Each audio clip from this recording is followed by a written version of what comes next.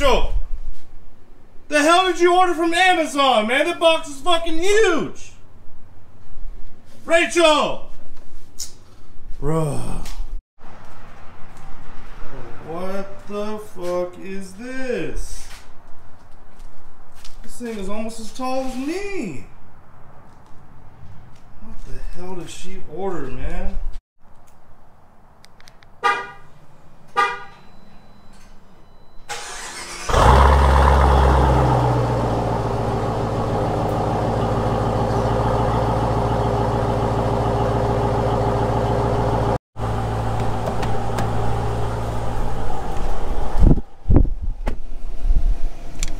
Boy, Diet Coke on deck.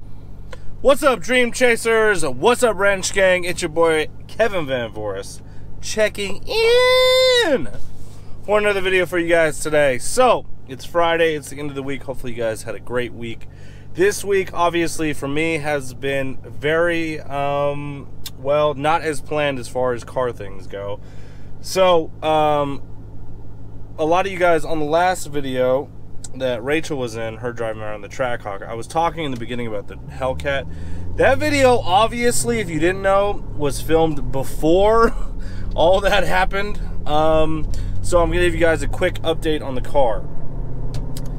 What's going to be happening is the car is going to be going to Oklahoma. So I think I found the solution. I'm not 100% sure yet. So my car is going to be picked up in Houston. It's going to be trailered all the way to Tulsa, Oklahoma. And it hasn't got delivered yet. It hasn't got picked up yet. It was supposed to get picked up today. But of course, things never happen as they're supposed to. So yeah. So you guys might be asking, why is the car headed to Oklahoma? So my buddy Scott, who follows myself and my brother on YouTube, awesome dude, he's in Oklahoma, and he has said to me, hey man, get the car here and I will drop the engine and transmission for you, no problem. So instead of trying to find a shop in Houston, which you know,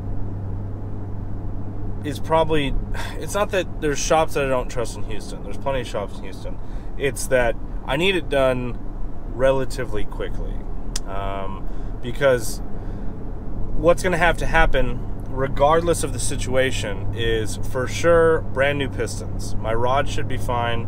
I am crossing my fingers that my head is okay. Otherwise, we're going to have to obviously resurface the head and do all that fun stuff and maybe buy a couple valves. I don't know though. I might get lucky. For sure, we're going to be swapping out the pistons. The rods that I have in the car are extremely nice. My tuner said the rods that I have in my car are nicer than the ones in his. But the pistons that Blank decided to choose are not the greatest. Honestly, his quote was, when you told me what pistons were in your car, I wanted to throw up a little bit. So what's going to be happening is he doesn't want me using those pistons. So obviously, number 7 has to come out. Just take them all out. Also, the cam that is in there, he doesn't really want to use it. So we're going to be switching out the cams. Also, I am trying to work with Demon Performance on either parts or whatever, so that way I can get those things to the car and hopefully make this like as inexpensive as possible. But I do have to give a huge shout out to Scott, because he is offering his time and he's not going to charge me. So I really appreciate it.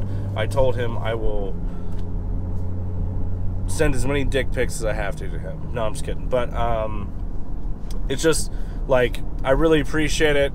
He offered and I was like, dude, you sure? He's like, yeah, no problem. So he actually built his engine, so I'm in good hands. And his buddy is going to be helping him also. He's been a Dodge tech for I don't know how many years. And you know, they both have Hellcats, so which is nice.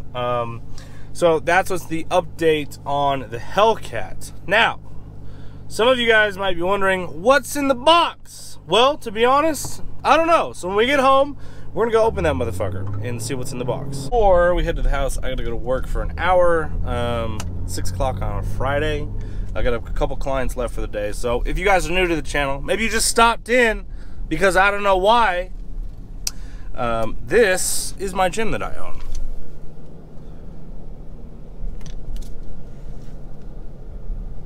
So there's the drive-through for the cafe. Car wash is on the back side. And then look at my wife. Hold on, where's she at? Learning how to park in backwards and stuff. I'm so proud of her. Look at that. That is a big motherfucker to park, man. So anyways, so this is the gym I own, and this is why I'm currently in a crazy amount of debt, because well, opening the best gym in Texas was not fucking cheap. But anyways, I will see you guys after work. We'll head home, we'll unbox whatever's in the box, because I don't know what's in the box.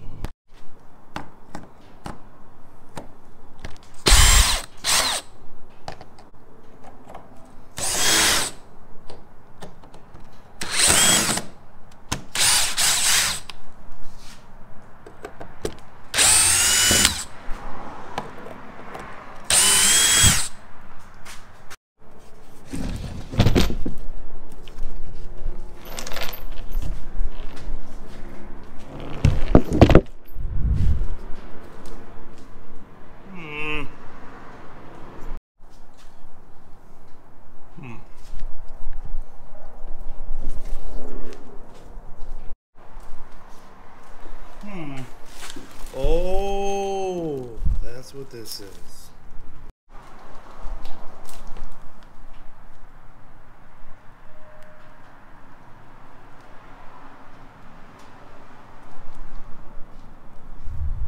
Alright, so if you hung around the video this long, so I guess this wasn't something Rachel ordered. So I bought this hood probably 2 months ago. This is a used Black Ops Auto Works. What is the hood called? It's the same exact hood I had on my last Trackhawk. To me, this is my favorite hood on the Trackhawks or Jeeps in general. I know everybody does the Demon hood. It looks good, but this Viper style hood looks way better. So I bought this used.